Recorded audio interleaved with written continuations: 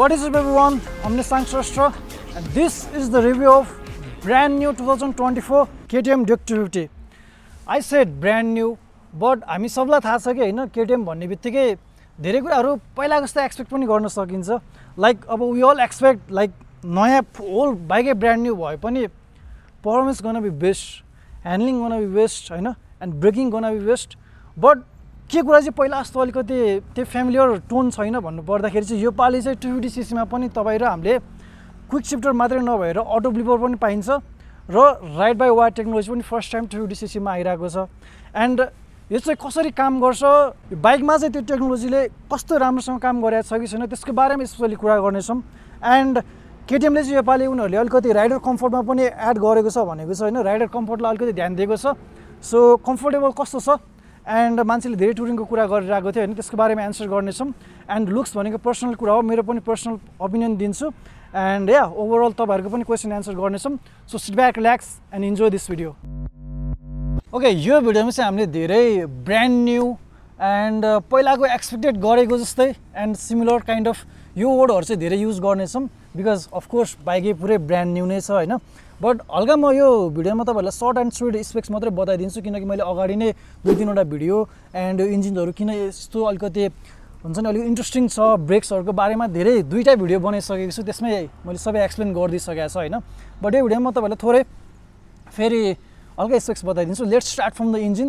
यो चाहिँ अलिकति इन्ट्रेस्टिङ छ हैन. यो इन्जिन चाहिँ हाम्रो नयाँ LC4C भनेर नेम ब्याजिङ आएको छ. बट यो चाहिँ अहिले किन इन्ट्रेस्टिङ छ भन्दाखेरि चाहिँ फर्स्टमा चाहिँ केटीएमको यो चाहिँ आई थिंक फर्स्ट नै होला SOSC सेटअपमा आएको इन्जिन हैन. सो यहाँनिर तपाईले पहिला जस्तो सब लाइनअपमा पहिला DOSC सेटअप पाउँथ्यो भने अहिले SOSC मा आउँछ. यसको चाहिँ मेनली चाहिँ म धेरै चाहिँ फाइदा नै देख्छु हैन. लाइक किन भन्दाखेरि अब यो भिडियोमा यो कुरा पनि मैले अगाडि नै धेरै तपाईहरुलाई भनिसकेको छ हैन दुईटै भिडियोमा. एन्ड अलिकति मुभिङ पार्ट्स कम हुन्छ. मुभिङ पार्ट्स कम भएपछि इन्जिनकै पावरले त्यो क्याम्पस्याफ्ट रन गर्ने हो हैन. सो त्यो हुँदाखेरि इन्जिनको पावर अलिकति कम लेस हुन्छ नि त्यहाँनिर खर्च भयो भनौं न. एन्ड सँगसँगै तपाईको मुभिङ पार्ट्स कम भएपछि चाहिँ अब रिलायबलमा अलिकति एड हुन्छ हैन. अब रिलायबलमा चाहिँ अब कम्पनीकै हातमा हुन्छ हैन कसरी बनाउँछ भनेर. SOSC DOSC जुन पनि कुनै भन्दा अर्को रिलायबल हुन सक्छ बट कम्पनीले कस्तो बनाएको छ भन्नेमा फरक पर्छ. बट म्याथमेटिकली हामीले टेक्निकली हेर्ने हो नि त अब दुईटामा अलिकति चान्स धेरै हुन्छ नि त फेल हुने. सो त्यो मात्रै नभएर अब बनाउन अनि म्यानुफ्याक्चर गर्न र पछि हामीले रिबिल्ड गर्नलाई पनि सस्तो पर्ने भयो. बट अर्को कुरा चाहिँ अब SOSC अलिकति DOSC भन्दा अलिकति त्यस्तो धेरै हुन्छ नि हाई टेक्नोलोजी अलिकति त्यस्तो लेटेस्ट टेक्नोलोजी नमाने पनि यो इन्जिनमा चाहिँ फेरि मोर पावर 1 PS को मोर पावर र 1 न्युटन मिटरको मोर टर्क छ के पहिलाको ड्युक 250 इन्जिन भन्दा. So that's why it is really interesting engine है. And all of the benefits छ but let's give this engine some time. त्यस पछाडि हामीले सबैले थाहा पाउँछ हैन. एन्ड इन्जिनकै कुरा गर्दाखेरि यसमा तपाईको अब इन्टेकमा चाहिँ एयरबक्स पनि पहिलाको भन्दा एकदम ठुलो छ. And also that is also सबै कुरा इन्टर कनेक्टेड छ के यसमा thanks to this offset मोनोसक. So यो अफसेट मोनोसकले गर्दाखेरि चाहिँ हाम्रो अहिले यहाँनिर एयरबक्स पनि ठुलो भएको छ. एन्ड यो सककै कुरा गर्दाखेरि अगाडिको सकमा जाउँ फेरि हामी हैन. यो WP एपेक्स अहिले चाहिँ बिग पिस्टन फोक्स छ. बट यसमा चाहिँ मैले के भन्न चाहे भन्दाखेरि अस्ति नभनेको चाहिँ यसको हातैले यसरी नाप्दाखेरि पनि पहिलाको ड्युकहरु भन्दा चाहिँ एकदमै धेरै ट्राभल छ के यसको सस्टेन ट्राभल. सो कम्फर्टमा चाहिँ एकदमै राम्रो भएको छ अहिले हैन. एन्ड 150 mm को अगाडि पछाडि नै ट्राभल छ. पछाडिको चाहिँ प्रिलोड एडजस्टेबल छ भने अगाडिको चाहिँ कुनै पनि एडजस्टेबल छैन. त्यो चाहिँ 390 मा मात्रै अवेलेबल छ. सो हेडलाइटको डिजाइन मलाई सुरुमा अलिकति के हो लागेको थियो बट अहिले यो रियल पर्सनमा हेर्दाखेरि चाहिँ I really like this headlight. अनि एकदम ब्राइट पनि छ राति. एन्ड या ओभरअल इन्डियर नै हो. अब तपाईको पहिलाको भन्दा ग्राउन्ड क्लियरेन्स बेसी भएको छ. 176 mm को ground clearance that is also really good. And tank पनि ठुलो भएको छ 14 लिटर्सको. एन्ड अर्को चाहिँ तपाईको म बसेर देखाइदिन्छु. सिट हाइट कम भएको छ पहिलाको भन्दा 800 mm को. मैले यतापट्टि अलिकति ओह्रालो भएर हो नत्र भने दुईपट्टि मजाले झन्झन्दै फ्ल्याट फुट हुन खोज्छ क्या. And that is just really good for short Riders हैन. एन्ड वेट पनि पहिलाको भन्दा 8 kg डाउन भएको छ. सबै कुरा एकदम दामी भएको छ. मिटरहरु चेन्ज छ. मिटरहरु एकदम दामी भएको छ. एन्ड फिचर्सको बारेमा अहिले हामी जानेछौं. So yeah that's the pretty much basics. So I mean let's hit the road, pop some व्हिलिज and do some burnouts. त्यस पछाडि म तपाईहरुलाई राइड गर्दाखेरि कस्तो फिल हो भनेर बताउँछु है त.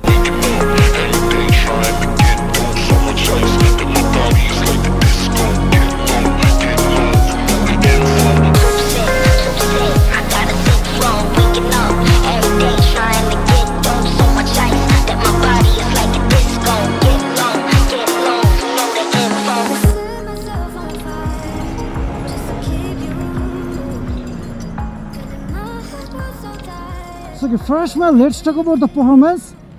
Performance चाहिँ typical KTM छ हैन, लाइक यो typical KTM 250 नै भनौँ न हैन. All the powers are all the way up to high RPMs है. अब यहाँनिर 4 5 6 RPM बाट माथि चाहिँ एकदमै खुलिन्छ हैन, as you guys can see. But यो पालि चाहिँ तपाईको यो एयरबक्स पनि अलिकति लार्जर भएको कारणले अलिकति तपाईले लो आरपिएममा कुदाउनलाई पनि अहिले चाहिँ अलिकति ट्र्याक्टेबल भएको छ. बट ह्याभिङ सेड द्याट, अब जुन यो तपाईले अहिले लो आरपिएममा कुदाउँदाखेरि सिटीमा चलाउनलाई अहिले चाहिँ ठिक छ है. पहिला कस्तो एकदमै इनिसियल नभएको जस्तो चाहिँ फिल हुँदैन. बट जुन तपाईले यो जुन त्यो 7000 6000 पछिको त्यो पावर पाइन्छ नि, त्यो चाहिँ आई डोन्ट थिङ्क यो त्यो पावरको तुलनामा चाहिँ यो अगाडि पावरै नभए जस्तो फिल हुन्छ क्या अगेन फेरि चलाउँदाखेरि. So that's the performance and this is still one of the quickest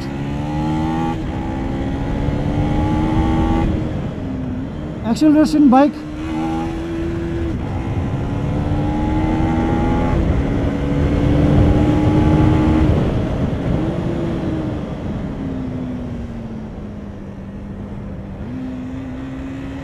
Talking about the cornering,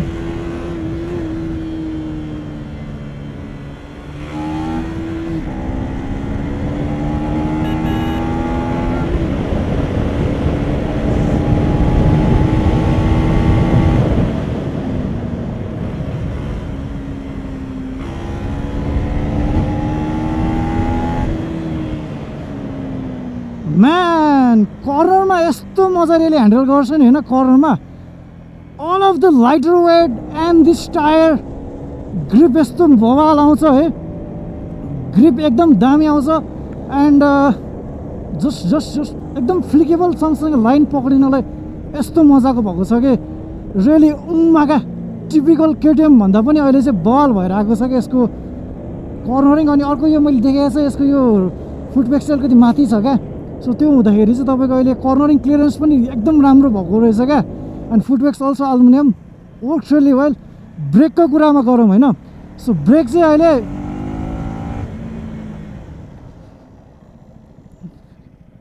ब्रेकको कुरा गर्नु पर्दाखेरि चाहिँ मैले हिजो अस्ति एकदम हार्ड ब्रेकिङ गरेँ हेरेँ होइन.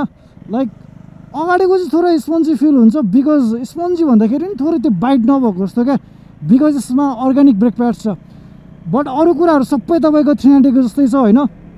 हार्डवेयरहरू same as 390. Centred brake pads हाल्नुभयो भने चाहिँ ब्रेक पनि एकदम दामी हुन्छ.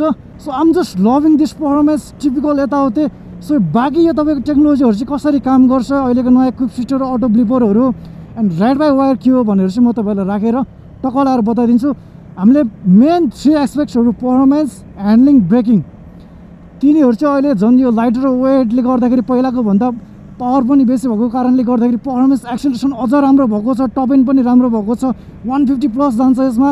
ह्यान्डलिङ अगेन यो अनस्ट्रङ मासमा वेट कम भएको कारणले गर्दाखेरि ओभरअल बाइकै लोवर वेट भएको कारणले गर्दाखेरि handling is superb also because of that. टायरले गर्दाखेरि अर्को तपाईँको ग्रिप पनि राम्रो भएको छ र ब्रेक्सको एकदम ब्रेकहरू पनि एकदम दामी भएको छ. बट यसमा सेन्टर ब्रेक प्यासेज चाहिन्छ. सो बाँकी हामी राखेर कुरा गरौँ है त.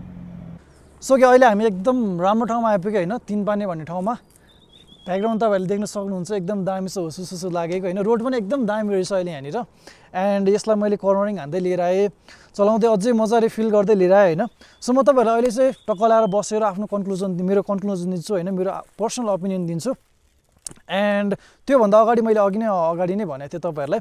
फर्स्टमा चाहिँ म तपाईँहरूलाई क्विक शिफ्टर छोटो मिठो तरिकाले के हो, कसरी काम गर्छ भनेर थोरै बताउँछु र ride by wire. But quick शिफ्टरभन्दा अगाडि चाहिँ हामीले राइड बाई वायरको चाहिँ अलिकति बुझ्नु जरुरी छ. त्यो चाहिँ किन भन्दाखेरि यो 250cc चाहिँ फर्स्ट टाइम आएको हो नेपालमा होइन. एन्ड राइड बाई वायर भनेको चाहिँ तपाईँको वायर भन्दाखेरि फेरि पहिलाको जस्तै तपाईँको केबल चाहिँ हुँदैन यसमा. के हुन्छ भन्दाखेरि त्यो केबल जुन हाम्रो पहिलाको थ्रोटल केबल भनेर आउँथ्यो नि, त्यसलाई नै अहिले यसमा चाहिँ के रिप्लेस गर्छ भन्दाखेरि यहाँनिर एउटा सेन्सर हुन्छ.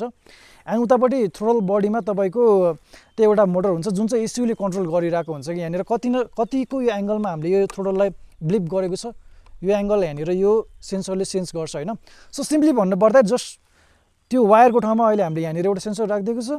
थ्रोटल बडीमा एउटा मोटर छ, त्यसले नै घुमाउँछ सबै कुरा. अब यसले नै इस्युले क्यालिब्रेट गरेर सबै कुरा हुन्छ होइन. So that's how the ride by wire system works. But यसको बेनिफिट्सहरू भन्नुपर्दाखेरि चाहिँ अब हाम्रो थ्रोटलमा चाहिँ अलिकति थ्रोटल ल्यागहरू हुन्छ नि पहिलाको अब वायरतिर केबलतिर चाहिँ होइन थ्रोटल केबलतिर अलिकति थ्रोटल त्यो केबलको ल्याग हुन्छ भने यसमा चाहिँ अब इलेक्ट्रोनिकली सबै कुरा अब सेन्स गर्ने हुँदाखेरि चाहिँ अब यो पनि फेरि अब हेरी हुन्छ होइन अब पैसा हेरी अब क्वालिटी हेरी अलिकति त्यसमा पनि ल्याग हुने कि नहुने भन्ने कुराहरू but so far this is really good and पर्फर्मेन्सको मामलामा मैले अघि नै भनिहालेँ लो आरपिएममा चाहिँ अलिकति फिल हुँदैन but as you get going बवाल हुन्छ and then next come the quick shifter and auto blipper so quick shifter भनेको चाहिँ बेसिकली भन्नुपर्दाखेरि चाहिँ तपाईँले यो क्लच नलिकन थ्रोटललाई अफ नगरिकन अफ गर्ने या थ्रोटल हुन्छ नि यो हामीले मस्त लाएर बटाएर छ यसैलाई नै तपाईँले अब यो थ्रोटल गियर अप गर्नु पऱ्यो भने क्लच नलिकन थ्रोटललाई यसरी अफ नगरिकन नै अफ शिफ्ट अर डाउन शिफ्टको लागि चाहिँ तपाईँले ब्लिप गर्न नपरिकन नै गर्ने हो होइन सो यसलाई कसरी काम गर्छ भनेर भन्नुपर्दाखेरि चाहिँ मिली सेकेन्डमा हुन्छ होइन जस्तै हामीले अब थ्रोटल अफ गरेर फेरि अन गर्नलाई चाहिँ अब हाफ एन सेकेन्ड जति लाग्छ भने यसमा चाहिँ तपाईँको मिली सेकेन्डमै कामहरू हुन्छ यहाँनिर फर्स्टमा तपाईँले यहाँनिर प्रेसर लगाएको सेन्स गर्छ होइन अनि त्यसमा तपाईँको इस्युले त्यो सेन्स गरिसकेपछि उता तपाईँको स्पार्क चाहिँ अलिकति कम गर्छ जस्ट मिली सेकेन्डको लागि सो त्यति बेला नै तपाईँको पहिला क्लचले शिफ्ट गर्न सक्ने मान्छेहरूको लागि चाहिँ त्यो जस्ट नर्मलै हुन्छ होइन लाइक त्यति मिली सेकेन्डमा तपाईँको त्यो इस्युले स्पार्क कम गरिसकेपछि हामीले यसलाई गियर चेन्ज गर्न मिल्यो एन्ड अटो ब्लिप भनेको चाहिँ डाउन पनि अब क्विक शिफ्टरमा अटो ब्लिप आउनुको फाइदा चाहिँ के हुन्छ भन्दाखेरि तपाईँले अब डाउन शिफ्ट गर्नको लागि पनि फेरि ब्लिप गरिबस्नु परेन क्लच त लिनु परेन फेरि ब्लिप गरिबस्नु परेन सो यो चाहिँ जस्ट क्लचले शिफ्टिङलाई नै अटोमेटिकली यो चाहिँ इस्युले गर्ने भयो क्या सो जस्ट यति बुझ्दिनँ कि तपाईँले सिम्पली भन्नुपर्दाखेरि थ्रोटल पनि केही चलाउनु परेन क्लच पनि लिनु परेन जस्ट ड्याङ ड्याङ तलमाथि अप एन्ड डाउन गर्दा हुन्छ त्यो त भयो अलिकति यो थ्योरीमा कसरी काम गर्छ भन्ने कुरा बट यो बाइकको सिस्टम चाहिँ कस्तो छ लाइक हामीले देखिरहेको हुन्छौँ नि त पहिला अब चिप क्विक शिफ्टरहरू राम्रोसँग काम नगर्ने बट सरप्राइजिङली यसको चाहिँ तपाईँको एक गियरदेखि नै यस्तो मजाले काम गर्यो कि होइन म क्लिपहरू पनि राखिदिन्छु मेरो फर्स्ट रियाक्सन हुन्छ नि यसको यो क्विक शिफ्टर अटो ब्लिप चलाउँदाखेरि त्यसको रियाक्सन हेर्नु है त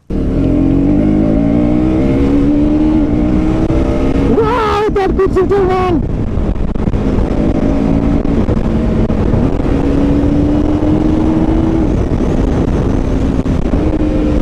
auto blipper also I'm loving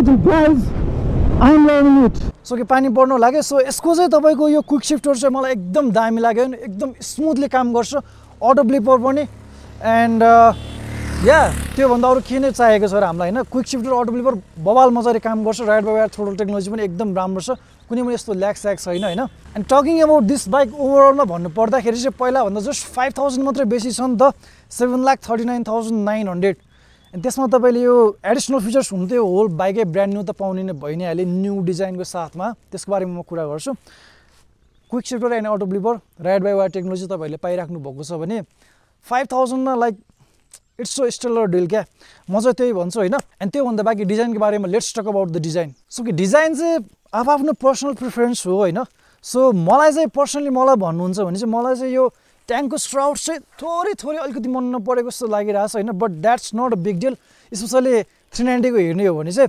but front look देखिनु हुन्छ नि यो हेडलाइटहरु पहिला म अलिकति हेजिटेन्ट थिएँ बट अहिले चाहिँ एकदम दामी लागेको छ एन्ड यो नयाँ instrument cluster and bigger fuel tank सबले गर्दाखेरि स्पेशली डिजाइनको बारेमा कुरा गर्नु पर्दाखेरि चाहिँ I really like this specially from the यो सिट भन्दा माथि अगाडि चाहिँ so okay at the and of the video मैले चाहिँ हिजो तपाईहरुलाई युट्युबको कम्युनिटी पोस्टमा चाहिँ सोधेको तपाईहरुले यो बाइकको बारेमा के जान्न मन छ भनेर एन्ड मैले इन्स्टाग्राम स्टोरीमा नि सोधेको थियो सो धेरै जनाले क्वेशनहरु गर्नु भएको छ हैन एन्ड आई थिंक त्यसमै यो होल मेरो रिभ्यू मेरो ओपिनियनहरु चाहिँ सम अप हुन्छ होला धेरै इन्ट्रेस्टिङ क्वेशनहरु छ so let's go through all of the questions है फर्स्टमा चाहिँ लाइक ब्रोले भन्नुभएको छ mileage test maintenance annually cost यताउति भन्नुभएको छ माइलेजको मेरो विचारमा चाहिँ लाइक अलिकति हार्डकोरै चलाउनुहुन्छ भने 28 भन्दा अलिकति अन्डर पाउनुहुन्छ अलिकति राम्रो हाइवेतिर चलाउनुहुन्छ भने 35 सम्म चाहिँ पाउन सक्छ जस्तो मन लाग्छ because I am a KTM owner and I know कतिले भनिरहेको थियो 200 को पनि 22 जति दिन्छ भनेर बट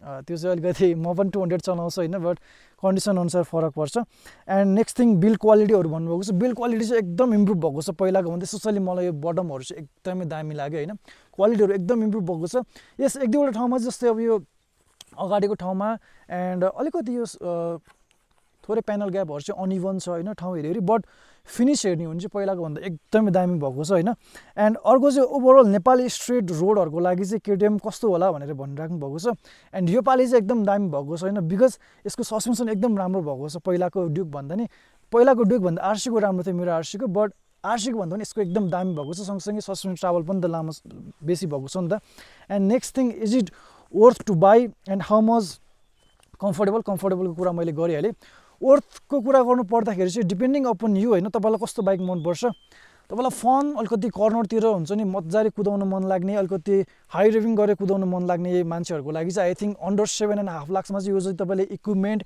यो जतिको फन बाइक चाहिँ अरु पाउँछ जस्तो मलाई लाग्दैन हैन 250cc को बाइक हो तर यस्तो निम्बल यस्तो लाइट वेट फिल हुन्छ नि यो अहिले चाहिँ हैन स्पेशली यो सबै सेन्टर अफ ग्राभिटी एकदम लो भएको कारणले बाइकै अलिकति होचो बनाएको छ नि त एन्ड त्यही भएर अलिकति या I think this is worth it specially पहिलाको प्राइसमा 5000 मात्रै एड हुँदाखेरि चाहिँ एन्ड लङ राइड्सहरु अफरोडको लागि कस्तो छ अफरोडको लागि इट्स प्रिटी डिसेन्ट है पहिला भन्दा ग्राउन्ड क्लियरेन्स पनि बेसी भएको छ अहिले 176 mm को भएको छ एन्ड मैले अघि नै भने अहिले सस्पेन्सनहरु पनि अलिकति राम्रो भएको कारणले अफरोडको लागि प्रिटी डिसेन्ट छ लङ राइड्सको लागि चाहिँ पोजिसन एकदम कम्फर्टेबल छ फर द यो मेरो जत्रो हाइट हुनेहरुको लागि चाहिँ अलिकति हाइट तपाईको अलिकति बेसी छ भने चाहिँ I will suggest you guys that 820 mm को सीट हाइट लिनु होला किनकि यसको यहाँनिर देखि यो फुटपेक्स को अलिकति लेन्थ चाहिँ अलिकति कम छ सो अलिकति खुट्टा चाहिँ क्र्याम्प हुन सक्छ हैन एन्ड बट यसले चाहिँ तपाईको कर्नरिङ क्लियरेन्स चाहिँ एकदम राम्रो दिएको छ रियर सेडहरु हाल्नु पर्दैन अब चाहिँ एन्ड अर्को क्वेशन मनाङ मुस्ताङ लाग्दा कस्तो होला